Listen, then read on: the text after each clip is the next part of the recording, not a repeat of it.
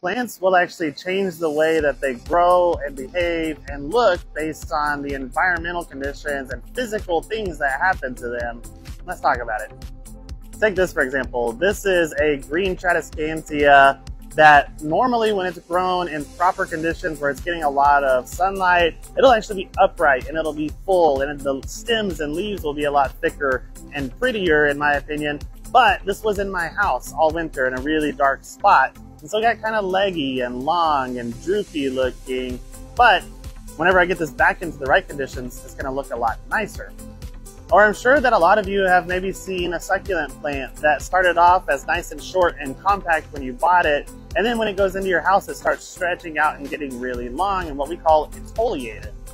Now that etiolation happens because that plant is not getting enough light. And so what it's doing is it's stretching out and looking for light. And we'll see a lot of different plants do that. When they're in not proper light conditions, they will actually make these longer stems. And this happens in nature because if that plant were to have germinated or grown and then all of a sudden it's got competition around it from other plants, it needs to try to shoot up first to be able to find the light that it needs in order to photosynthesize and actually produce the sugars that it needs to keep itself alive.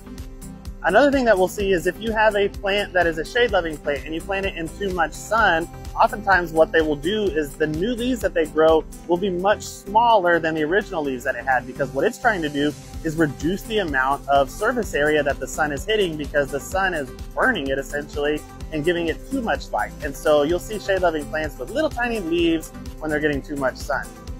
Another example are different types of what we consider weeds in our lawn grass, such as dandelions or poa annua. And whenever these weeds are cut together with the lawn grass, oftentimes they first started off being really tall and vigorous, but after they get mowed a couple of times, they realize that growing upward is just going to cost them energy, because as they grow upward and continually get chopped off, that is reducing the amount of energy that they're able to produce. And so what do? They start growing outward and they start hugging the ground a little bit lower, and that allows them to avoid the blades and be able to save that energy in their leaves and be able to not waste energy that's going up and getting chopped. So if you have a type of plant and that plant doesn't look like the same as what you bought it from the nursery, or it doesn't look like the catalog, most likely there's something environmentally going on that is keeping that plant from growing to the normal capacity that it should be growing into. In other words, your plant is trying to tell you something, and you ought to make those corrections to its environment in order to get it to grow the way that it should look.